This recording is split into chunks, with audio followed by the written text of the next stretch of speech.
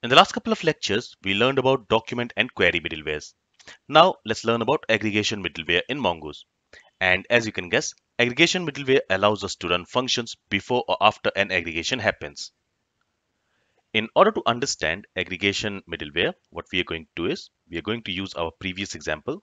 So in the previous lecture, we write the logic where we are only displaying those movie documents in the result where the movies are released. So where the release date of a movie is less than or equal to the current date and time. If a movie document has a release date which is greater than current date and time, in that case, we are not displaying that movie in the result. Basically, we are only displaying those movies, we are only returning those movies in the result where the movie is released. Now, here if I go to this movies controller.js, here we have this route handler function called getMovieStats. And inside this route handler function, we are using aggregation pipeline and we are performing some aggregations on the movie documents. So here, when we are performing these aggregations on the movie documents, these aggregations will be performed on all the documents. So basically, while aggregating the movie documents, it will also include the not released movie document. But we don't want that. Let me actually show you that. So if I go to Postman, let me copy this endpoint and let's open a new tab. And there, after this endpoint, let's say movie stats. If I click on the send button, so here we have only one document for release year 2013. That's because if you see here at the end, we have added this match stage to only include those documents where the max price is greater than 60. So let me go ahead and let me comment this stage for now. Okay, let's save the changes. Let's go to the Postman again and let's make a request. So now we have all those documents with the given release year. So here we have for 2014, here we have for 2013, and here we have for 2023. And if you see for 2023, it says that we have total 3 movie documents.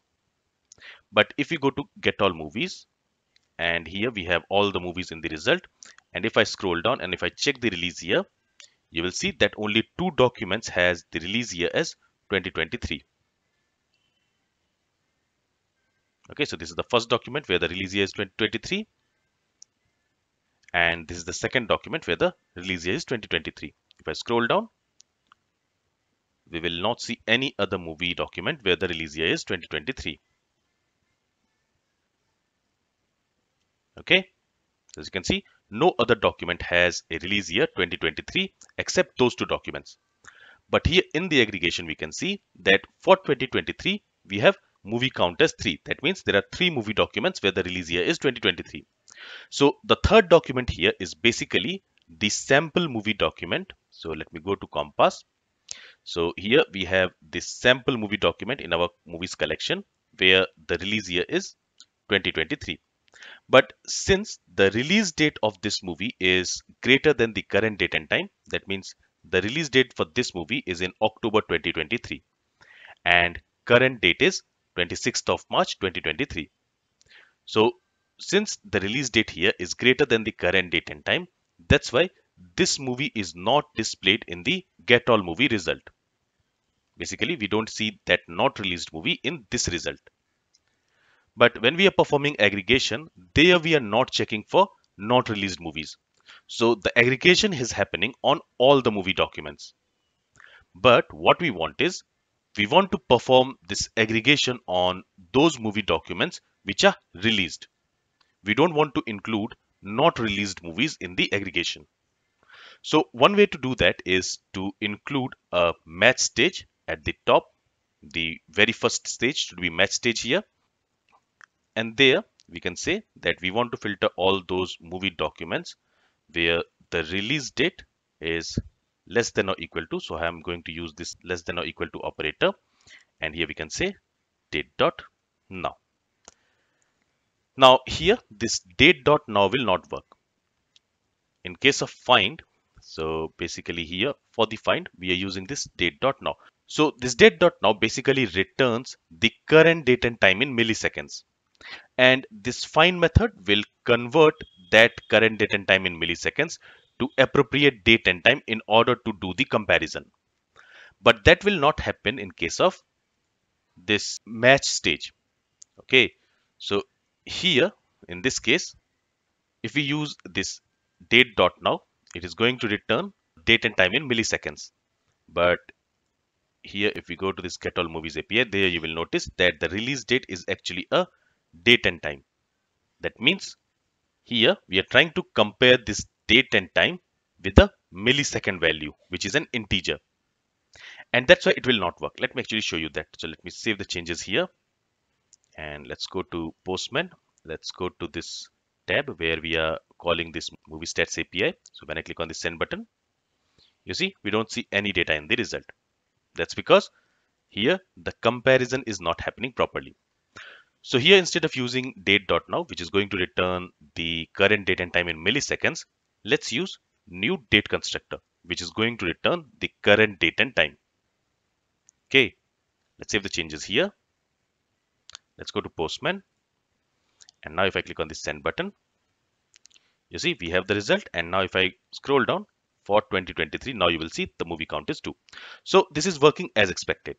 But if I go back again, and if I scroll down, we also have another route handler function, which is get movie by genre. And there also we are performing some aggregation.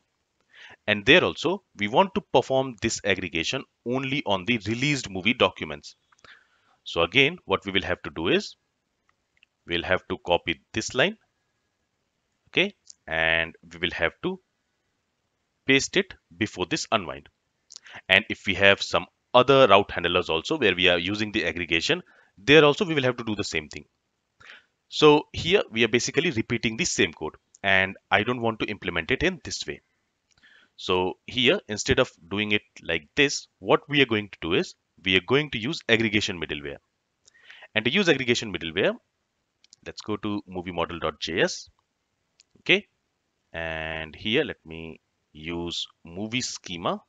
And on that, let's call this pre method. So basically here, we are going to create a pre-aggregation middleware.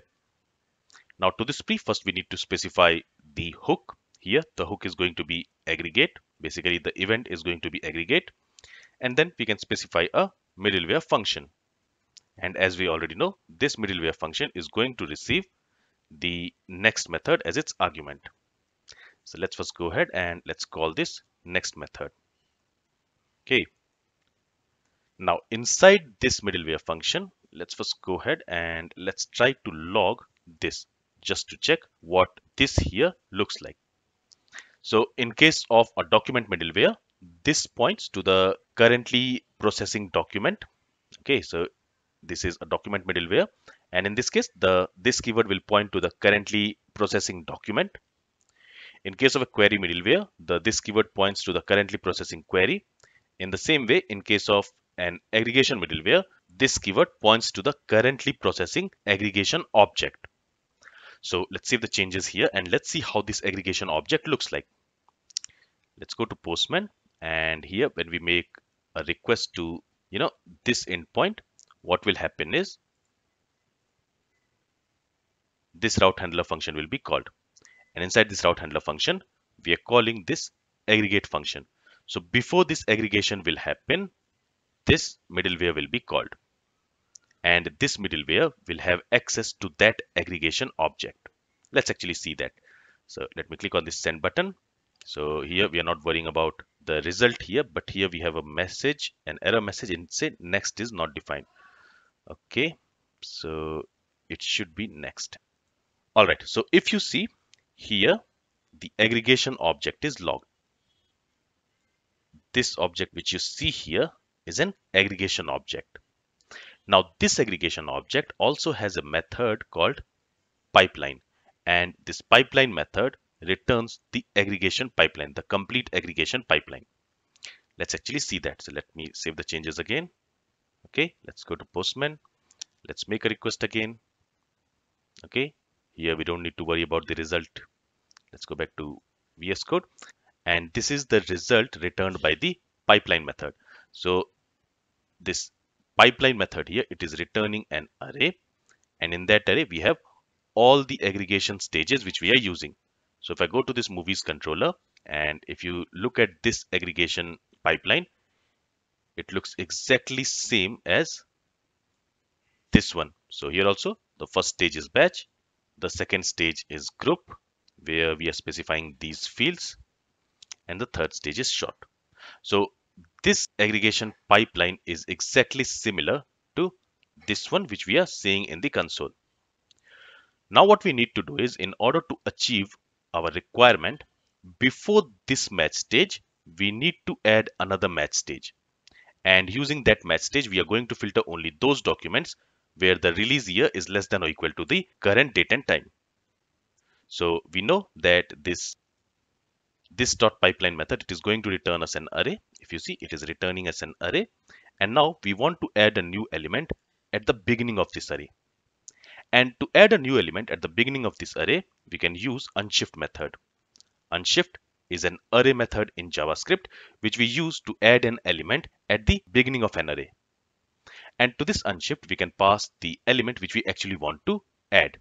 So here we want to add an object. There we want to have this $match stage.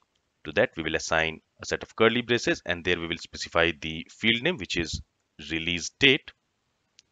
And then we are going to use the operator less than equal to LTE, and then we'll specify the value. So here the value is going to be new date. Okay. So now what will happen is, this unshift method will add this stage in the beginning of the pipeline which this method is returning. So basically, this stage will be added before this match stage. So what it will do is, it will filter all the documents which are released, and on those released documents only, those released movie documents only, these aggregations will be applied. Same thing will happen for the another route handler also. So inside this get movie by genre, there also we are performing some aggregation. So what will happen is, before performing all these aggregations, first this match stage will be pushed in the beginning of this array. That means it will be added before this unwind stage. It will match only those documents where the release date is less than or equal to the current date and time. It will filter those documents, and then it will apply these aggregations only on those documents. Okay, so let's go ahead and let's save the changes. Let's go to Postman and let's see if our implementation works.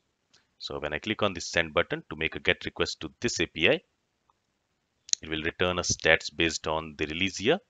And if I scroll down for the release year 2023, now it is showing only 2 movie documents. So movie count is 2.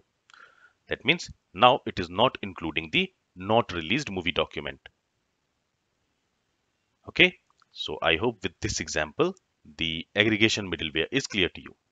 Now here I'm not going to create a post aggregation middleware because I don't have any use case for that, but it will be same like the post query middleware or post document middleware.